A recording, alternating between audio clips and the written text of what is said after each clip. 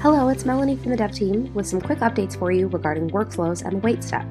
We have made a couple of enhancements to make this feature easier for you to use and work better for your system. You can now wait for the event or appointment time, and you can choose the exact time. So if you have an event or appointment at Monday at noon, you can have this wait until exactly Monday at noon. You can also customize this section here.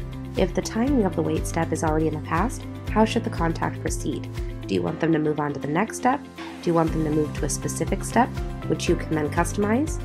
Or skip all outbound communications and then till the next wait or event start date action.